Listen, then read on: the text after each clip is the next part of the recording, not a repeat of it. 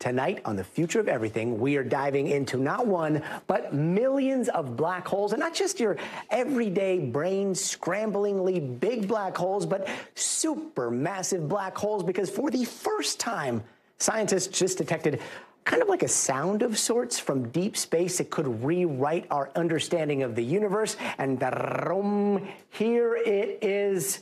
No, not this. This looks very cool, but it's actually a graph chart. That's it. That's it right there. If I understand this right, this is the scientific version of millions of supermassive black holes all chanting Om as they merge together at the same time and reminding us, little teeny tiny humans, that there are way bigger things out in the universe than whatever is happening here on Earth this week. And instrumental in all of this and this discovery is astrophysicist and researcher Chiara Mingarelli, who teaches physics at Yale. Chiara, thank you so very much for joining us. First off, before we get into all of that, can you set the cosmic scene for us? How big are these supermassive black holes that we now know collide? Well, I'm so happy to be here to tell you about supermassive black holes. I mean, what's cooler?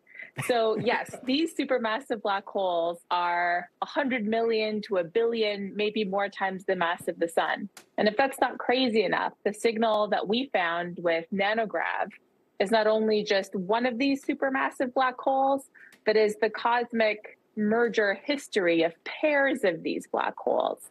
That means that there's two of them that found each other somehow and are starting to slowly merge.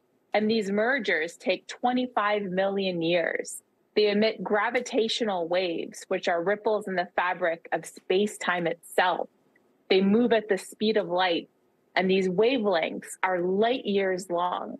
And it took us 15 years to find this first evidence that these supermassive black holes not only merge with each other, but emit these very low frequency gravitational waves. The way you put it, the Om, makes you think maybe this is like the most beautiful cosmic relationship collision of all time, but it also seems terrifying given the scale, the exoplanets, the suns that are getting swallowed up. But I do want to brush up on our astronomy here, because you made this discovery using pulsars. So take it easy on us, starting with like, how do pulsars work? How did you make this discovery? Sure. Well, I'm part of a team of over 100 scientists who've been working on this project for over a decade. So it's certainly not my discovery, but it belongs to the whole field. And the way that we did it was by monitoring things called pulsars. So maybe pulsars aren't as scary as black holes, but these pulsars rotate around almost 100 times a second. And it has the mass of more than 1.5 times the mass of the sun on occasion.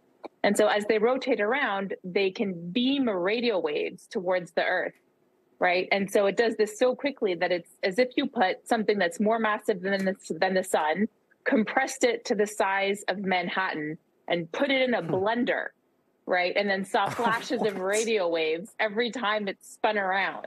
These are really extreme objects. But the reason that we use them to look for gravitational waves is because they're excellent clocks. To find gravitational waves, what we do is that we look for advances in the pulsar pulses arrival times at the Earth. So the gravitational waves change the distances between objects. And so the pulsars get closer to the Earth and then further away, and then closer to the Earth and further away. And so the pulses, those flashes that they're sending us when they're put into their cosmic blenders, right? The pulses arrive early, and then they arrive late because they have less distance to travel and then more distance to travel. And this stretching and squashing takes so long that it took us 15 years to find the first evidence that this was happening in our galaxy. And that is what the ripple of space-time, I guess, kind of looks like from our perspective. That is wild stuff. Exactly. Wow. Yeah.